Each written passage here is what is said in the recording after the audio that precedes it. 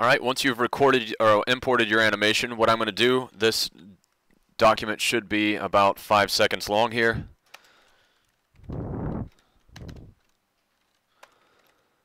And the animation is going to take place between 0 and 2 seconds, so right here.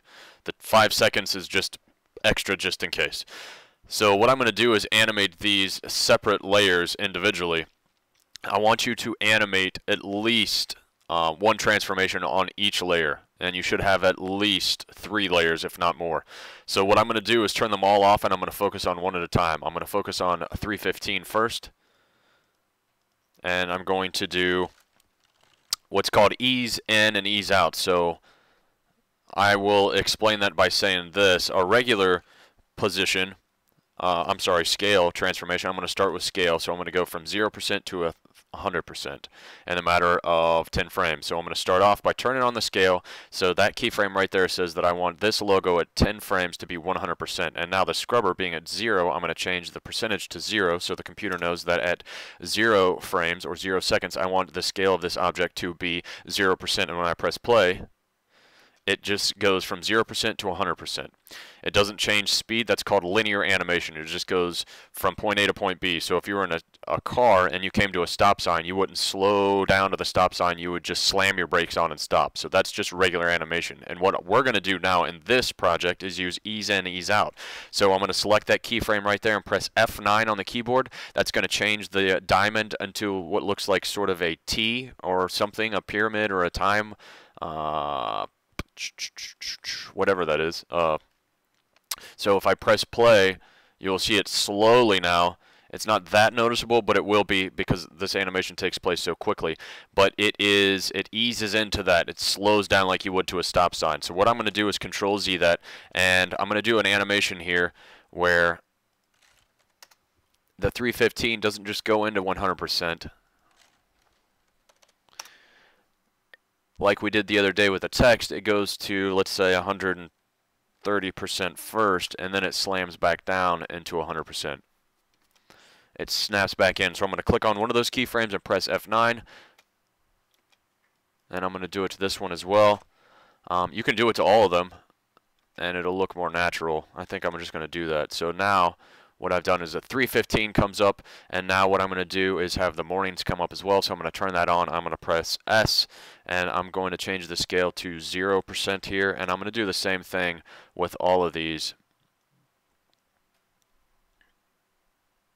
And go to 100, and I'm just going to amp it up and go to 140%. And then to the right of that, I'm going to snap it into 100%, and I'm going to check it. And now I'm going to extend it so it happens in the same amount of time. I'm going to line these keyframes up, and then I'm just going to drag this layer so it doesn't happen in the same exact time. And I'm going to probably turn on ease in now. I'm going to click these keyframes and press F9 so it's more natural. Alright, and now I'm going to do in. So I want in to come in right about here. So I'm going to change the scale on this. I'm going to press S to open up scale, turn it on, and I'm going to change the percentage to 0%. And now this one's really going to get big here. So I'm going to change the percentage to 190% maybe. Let's see, that's way too big. Around here, 150%. And then I'm going to press F9, ease in, ease out there, and I'm going to change this to 100% and see what that looks like. Whew. And I can adjust the layers and the timing here. And the last thing I need to do is bring in the sun. So the sun, I'm going to move its rotation and scale.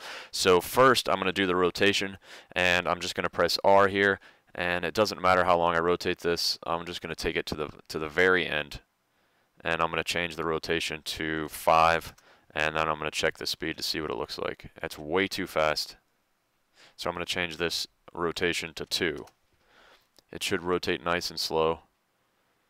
Okay, I'm going to press F9 while that key's selected so it eases in and eases out of that. So I'm going to select this keyframe here as well and press F9.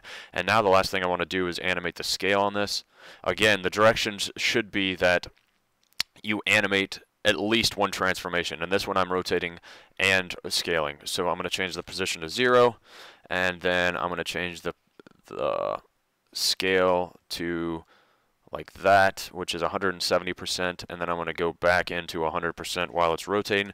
So it scales and rotates at the same time. I'm going to press F9 on those keys right there, on those keyframes, and now you have a nice little animation from here to there.